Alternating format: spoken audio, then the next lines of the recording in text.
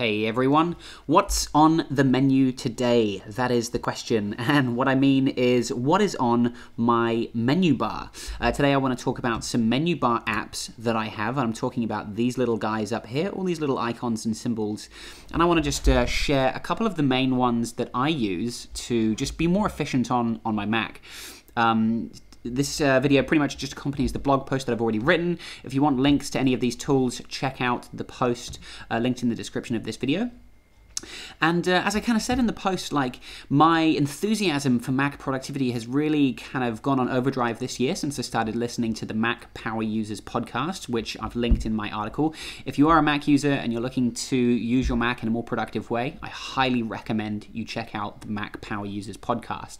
Some of the apps and tools that I'm mentioning up here have come from recommendations from listening to the show, and yeah, they actually did a great episode a few months back on menu bar apps where they did talk about a few of these apps up here. And so today I just want to share the apps that I'm using. And as we talked about when I had my interview with David Sparks, who's one of the hosts of the Mac Power Users podcast, the importance of really using your Mac is that, you know, if you can be more efficient on your Mac and or your computer, whatever tools you're using for that matter, if you can be more efficient and do things quicker, it's going to save you a lot of time. It's going to just help you to get things done faster. So I think there is a lot to be said to tinkering and optimizing your systems and your tools. So hopefully you get something useful from this episode. So the menu bar, let's have a look at what I've got up here. This little recording icon, this is the QuickTime recording icon. This is not usually there. It's only appeared right now because I'm actually recording my screen. So this isn't usually here. I've also got the time, the spotlight menu, and my notification center. These I keep out by default. And really, everything else I keep hidden in this little sub menu here. This is called the bartender bar. And so you can see it's collapsible by clicking these three dots. And if I click on the preferences here, you can see that the bartender bar can be customized, and I can set which apps appear in the bar versus on the main menu bar. So if I want, I can have certain icons always show on the main bar. But I like to actually keep everything consolidated and hidden from view. I just find that when everything's hidden, it just feels a lot neater. And so my preference is to just have everything hidden like this. So the bartender bar is a really nice little app that you can use to tidy up your menu bar when you do have a lot of apps running like I do. Yeah, here are the settings. Like if you want to pause the video and look through any of these settings, you can. It's pretty straightforward. There's not much to it. Going from left to right, starting over here, this little train icon, this is trip mode. Now trip mode automatically, whoop, here we go, where's trip mode gone? Did it just cancel? Oh, look, it did. There we go. I'll have to open that again. Here we go. So trip mode, I've activated it now. You can see my pop-up has appeared. Only selected apps will now be able to access the internet. What trip mode does is it looks for when you're on a personal hotspot, and it limits which apps can use the internet. So I've manually turned it on here, but when I connect my computer to my personal hotspot on my phone, when I'm on my cellular data, it restricts which apps can use the internet. So things like Dropbox, Evernote, iCloud, Backblaze, all these kind of heavy data using services can actually be restricted while I'm on personal hotspot. So it's a really handy feature when you're on the go. If you have limited cell data, trip mode is a really good one for just saving your data. And like I said, it actually activates automatically when you join a hotspot. So that's really cool. Then we have Alfred here. Alfred, this is the main app. I'm using the keyboard shortcut Option Space to trigger Alfred. It's basically like Spotlight Search, but it's a lot more customizable. One of the really cool things that I like is the custom searches that you can set up. So for example, if I type the word payment, and then if I search for an email address, I can now instantly search for a payment on my website in my WordPress backend to find the details of somebody's order. So when I get people wanting to ask questions about their order, or I need to find a payment, I can quickly find it using Alfred. So that's just one example of like a quick search. Another one is I've set up a custom search for Google Trends. So I want to search Google Trends for the keyword like productivity. So I can say trend productivity. It will then open, oops, I've obviously typed it wrong. Let's try that again, trends. Let's try that again. Here we go, trends productivity. And it'll basically open Google Trends to see the search volume for this keyword over time. So that's like another example of what you can do with Alfred. One of my favorite features is actually the clipboard built into Alfred. So if I press Control Space, here I can now see all of my previously copied pieces of text. And I can very quickly go back and access old bits of copied text. And you wouldn't believe how much this can speed up your productivity on the Mac by quickly going back and finding old bits of text and numbers and things that you've copied. This is actually incredible. It takes a little bit of getting used to, just to remember that it's there. But this feature of Alfred is actually like probably worth the full price of Alfred alone. So I really like that. The menu bar app itself like probably doesn't get much use. It's just for toggling Alfred on and off, but the app does live up there as well. Then we have Hazel. Hazel is a really great document automation app. So it's accessed here from the system preferences. And I've done a video on Hazel before. Basically what Hazel does is you train Hazel to look at a folder. So in this case, Hazel is watching the downloads folder, and then it'll look for documents that meet certain criteria. So for example, in this case, it's searching for PDFs that have the word pipe drive, and it has my customer number and a certain date. And then what Hazel will do is it'll automatically rename that receipt to have the date of that invoice, and then it'll move it to my receipts folder in Dropbox. So it actually automates a lot of my receipt management. When I get payments and receipts coming into my email, I can just quickly download the email or download the attachment, and all my receipts get nicely renamed and stored away. So Hazel is really great for automatically kind of renaming and organizing your documents. And up here in the menu, you can quickly start and stop Hazel or run the rules on specific folders. Then we get to Amphetamine. Now, Amphetamine is a little app that keeps your Mac awake. So I've just activated it here, and it's activated for the default time, which is an hour. But if I right-click, I've got a bunch of other options. I can activate Amphetamine indefinitely or for a custom amount of time. And it's basically going to prevent my Mac from going to sleep or from the screensaver turning on. So it's a really nice little, quick, very lightweight little app to just, if you need to have something running in the background, or you just don't want your Mac to go to sleep for whatever reason, it can handle that for you. So I'll end that session now.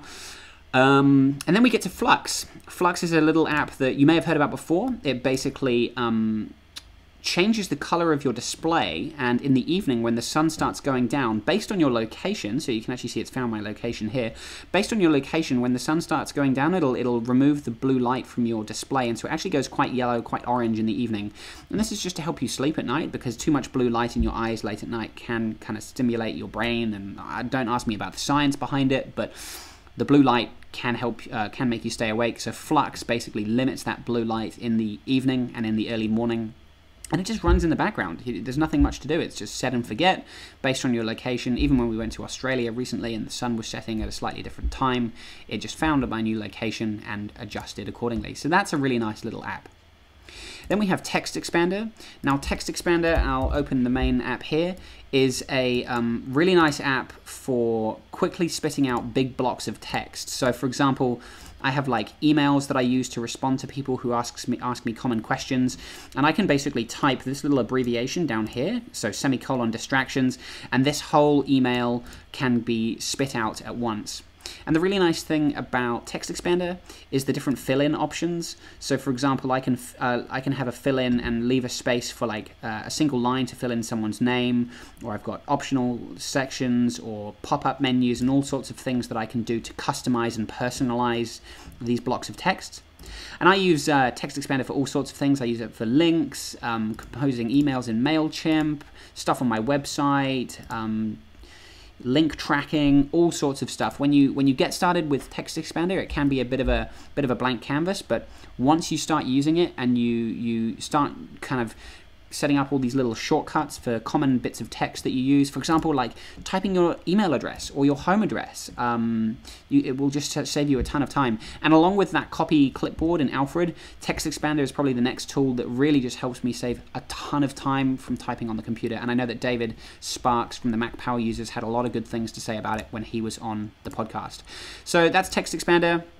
In the menu, you can access all your different snippets, but I actually just mainly access them using the keyboard shortcut Control-Option-T, so I can search for a snippet, like, if I don't know, I just type my name, I can probably find something, or I can use Control-Option-Command-T to open the whole window.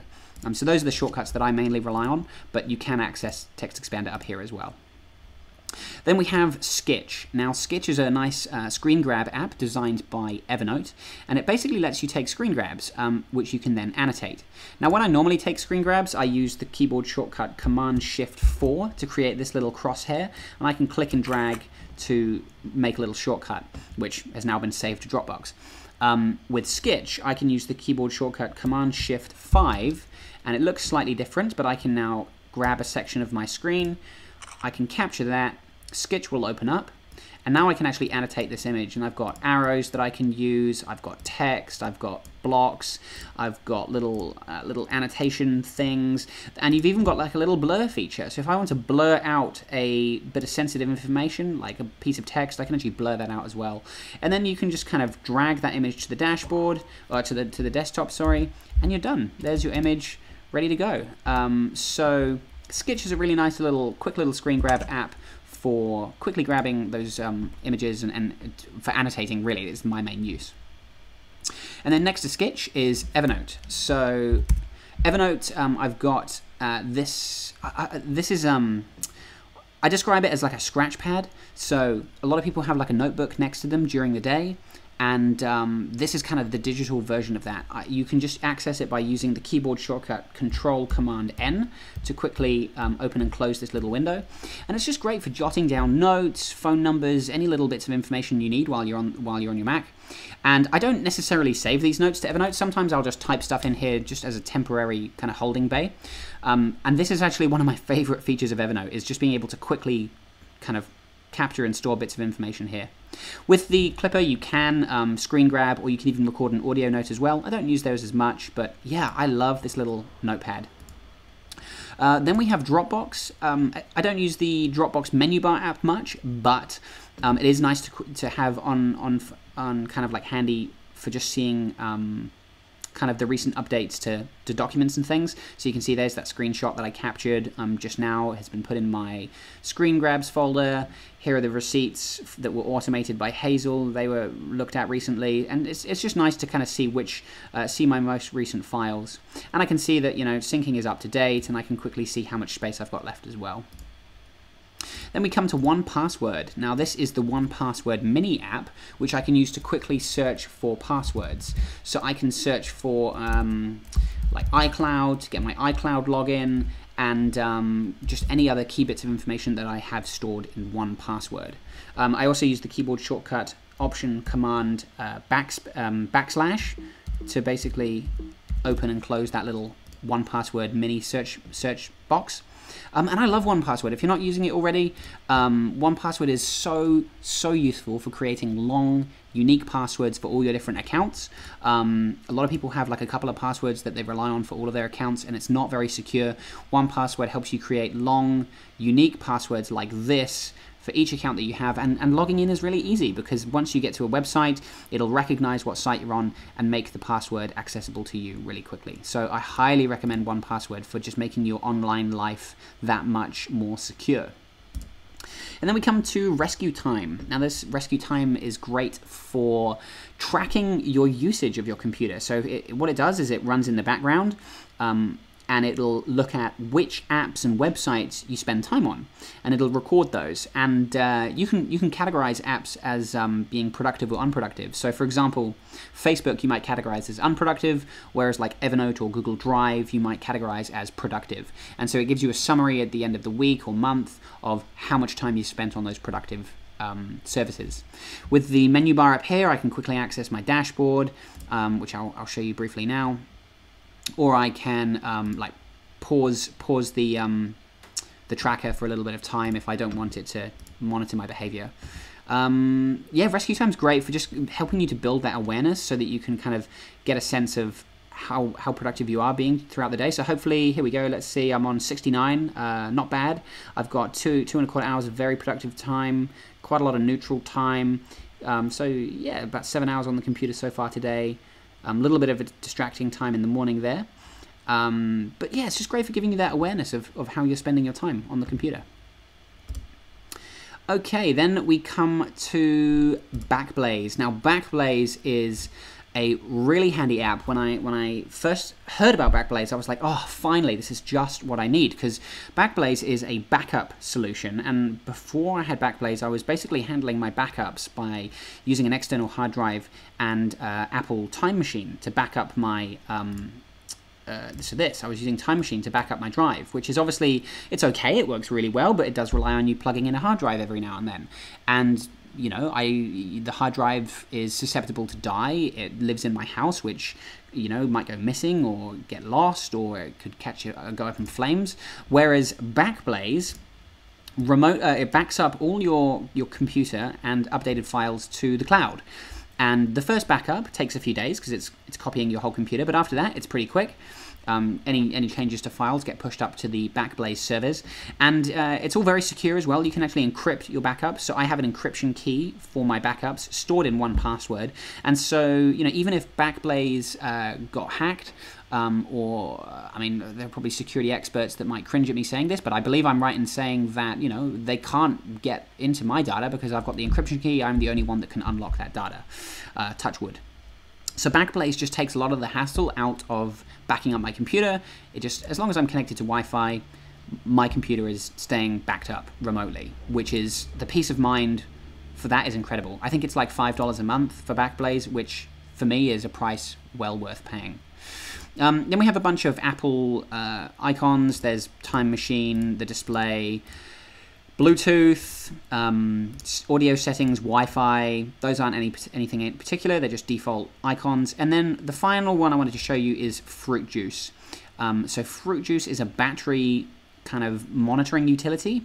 It basically prompts you to unplug your battery every now and then to maintain good battery health, because it's not good to be plugged in all the time. So when you've been plugged in too long, it'll actually pop up a notification and say, hey, you should unplug now and go on your battery for a little while to drain it. And so you can see I've got a target time for the day here, 2 hours and 12 minutes. I've actually spent over 5.5 hours on my battery, which is great, so my average is good. And it shows you like your power history over time. So for the last 30 days, here's a breakdown of my power history. It'll even prompt you to run maintenance cycles every now and then. So you do like a complete charge and discharge of your battery. And so it's just helping you to, just maintain like good battery kind of habits on your computer. So at the moment, my battery condition is good based on kind of the age of my computer, about 1.5 years old. And there you have it. Those are the menu bar apps that I'm using. If I've missed anything, or if you've got anything really cool that you want to let me know about, please leave me a comment on this blog post, as I love tinkering with different apps and tools and things. So if you have a menu bar app that you really recommend, let me know. Hope you enjoyed the video. I'll catch you next time.